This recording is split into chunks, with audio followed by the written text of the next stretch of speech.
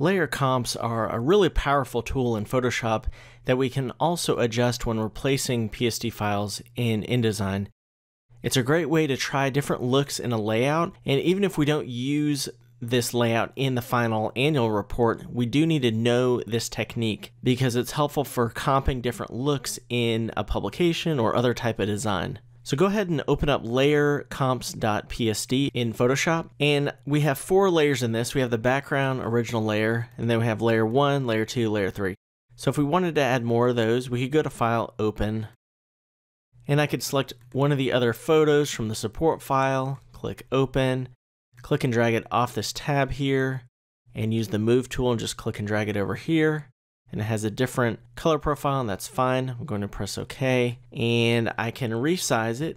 Hold Shift to maintain the original proportion, and click and drag the corner like that. And we could add another image like that. We can also go to File, Place, and place other images in either way. So I'll press Return or Enter, or click the check mark, or press Apply when we select another tool there. So when I've added these photos here, it's added new layers here, of course. And what if we're designing something and we want to try different looks and place those images into InDesign with the different looks, whether it be effects or placement of layers or visibility of layers. So I'll show you what I mean.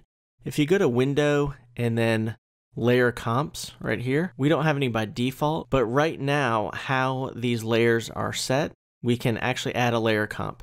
So if I click the Create New Layer Comp icon on the bottom of the Layer Comps panel, we have Layer Comp 1, and then there's Visibility, which means it's going to save which ones are visible, and by default these are all visible for this one. Position, just where they are on the image, and then Appearance, do they have some kind of style, or do they have a layer blending mode? So this one's just the default look, we'll just call that Default Layer Comp, and I'm going to press OK. And so now let's just add some effects. So let's move this over there, so that's changing the position of a layer. Let's select all these layers, so hold Shift. So I'm going to hold Shift on the keyboard and click Layer 1, and that selects all 4 of those because this one was selected by default. And from there, we could change the opacity if we wanted. We can move them around as a group with the Move tool on the Tools panel, and so on. I can click on just one of these, like this one right here, and add a style to it. Let's go to Layer, and then Layer Style. And there are many effects here. We could try drop shadow. Stroke is just a border around the photo, and many other effects here. But let's just go to drop shadow. And that's easy to overdo, so let's just do a very subtle one. And if we have preview checked, we can see the before and after. So this needs to be a little bit shorter there, and also on the other side, like so. And let's bring the opacity up a bit. And so we could add a drop shadow, or we could add a stroke, which is just a simple border. And I can change the color by clicking on it there.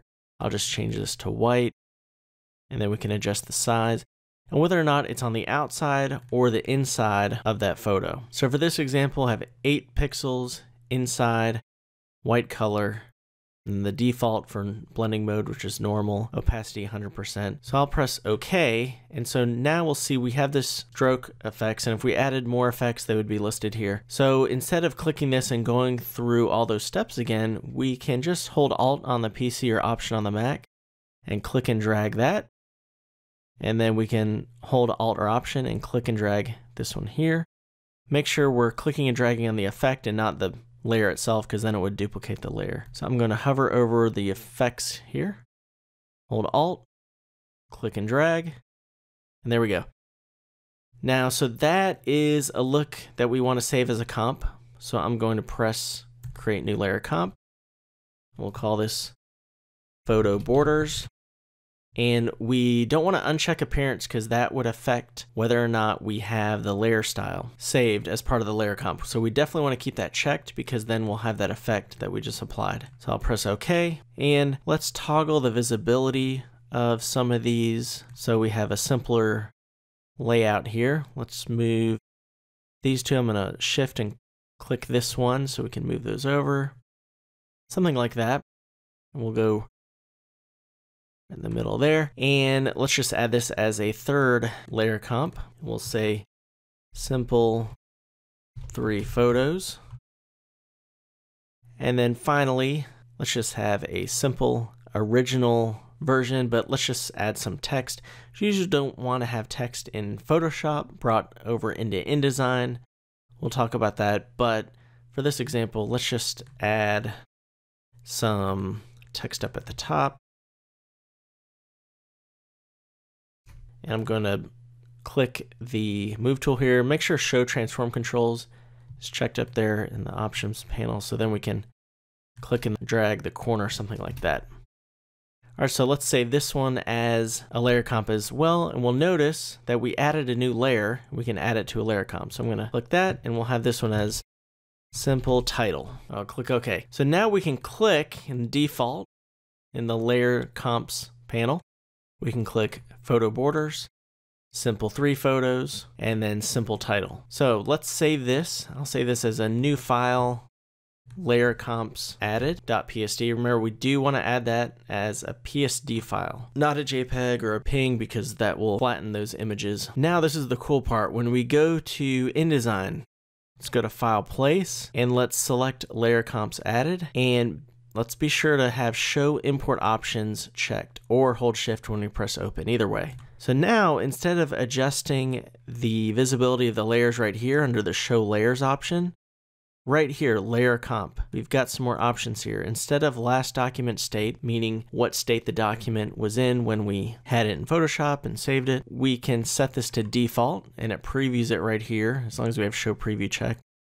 We can place it as photo borders, simple 3 photos, and simple title.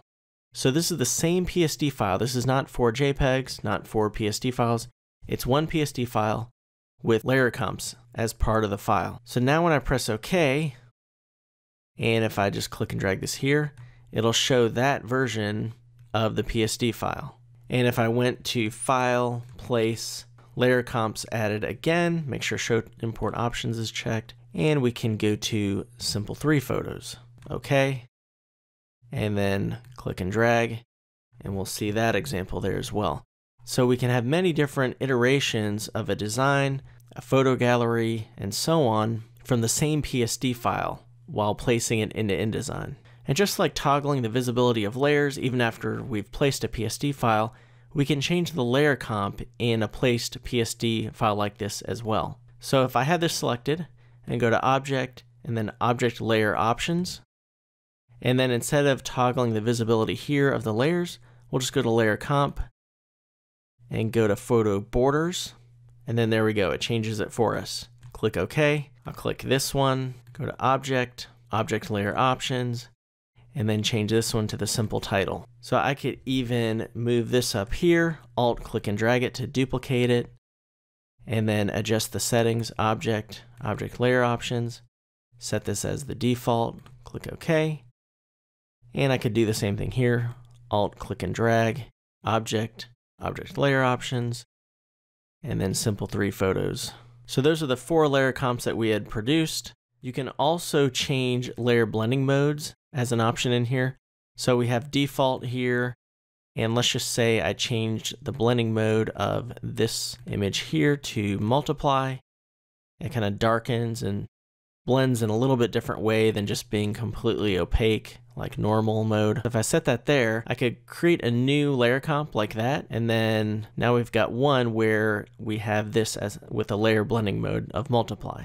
So if I click default, then it goes back to that original setting. Now if we change some settings while selecting a layer comp, for example, let's just say I have these and I change the opacity down a little bit, I could create a new layer comp and it would save those settings, or you can click this double arrow icon here and that would update the layer comp. In other words, it applies these current settings to the layer comp here. And if I go to InDesign, we'll notice this still looks the same. That's because I haven't saved the PSD file. So if I go back here and go to File, Save, now I've saved the PSD file, and go to InDesign, notice we have that exclamation point, that warning sign, saying, hey, this has been updated. So we click on that and it updates it. And now we have that more transparent effect on these photos for this default layer comp that we designed. And click on this one. It will look the same though. This one will look the same as well because we did not change those layer comps. And another way to update the current settings to match it to one of the layer comps we already created, besides clicking this update layer comp, we can also update just the visibilities of the selected layer comps and layers, update the positions, and update appearances. So for example, I move this one over here and I click update positions right here, then that's defined. So if I click photo borders, click photo default, notice that now it's here. So that's another way to redefine that layer comp. So that's using layer comps to try different looks in a layout in a raster image, a photo gallery for example, or some kind of raster design or other design in Photoshop, and adjusting the layer visibility, the positioning of layers, and then the appearance, including layer styles and layer blending mode, and then using that one PSD file to place different iterations of that image in InDesign. Thanks, and I'll see you in the next lesson.